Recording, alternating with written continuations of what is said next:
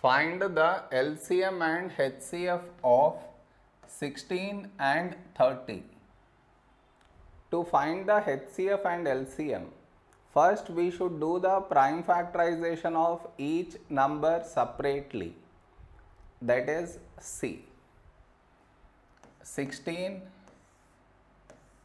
30.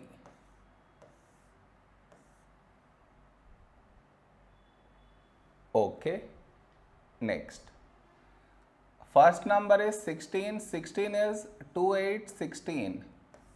Now 8 is 2 4s 8, 4 is 2 2s 4.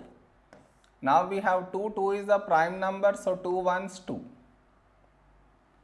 Now the other number is 30, 30 is 5 6 30, 6 is 2 3 6. Now we have 3, 3 is a prime number, so 3 1s 3. Now our HCF is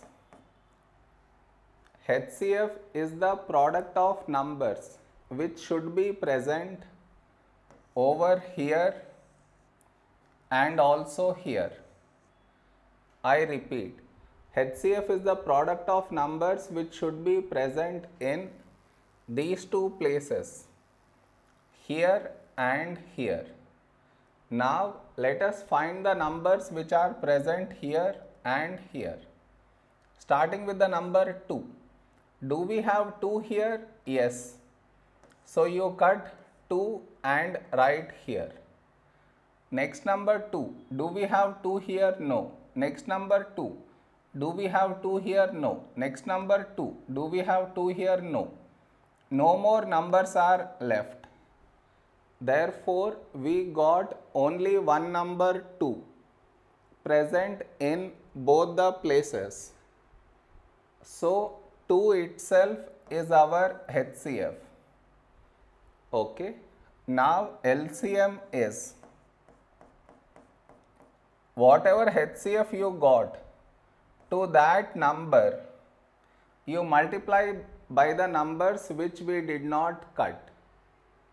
What I mean is, see, here we did not cut this 2.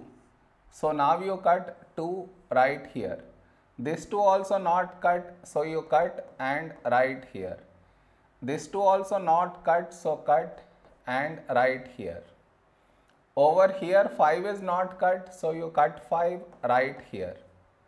3 is not cut, so you cut 3 and write here. Now each number has been cut. So our LCM is 2 into 2, 4, into 2, 8, into 2, 16, into 5, 80, into 3, 240. So 240 is our LCM. Am I clear?